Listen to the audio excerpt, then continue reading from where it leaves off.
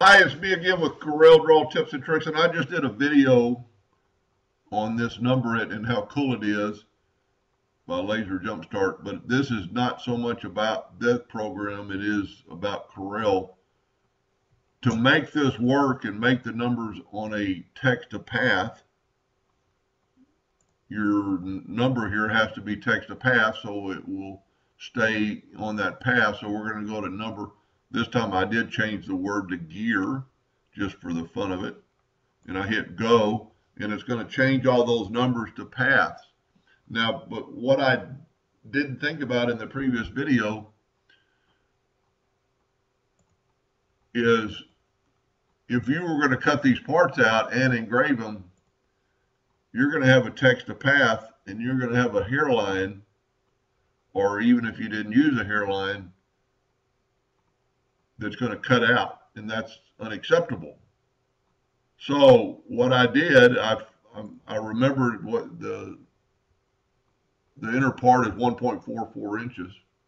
So what I did, I selected everything, Control K to break everything apart.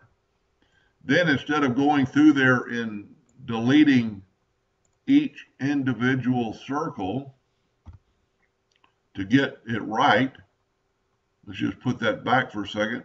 Go to Edit, Find and Replace, Find Objects, Begin New Search. We want to find ellipses. Next.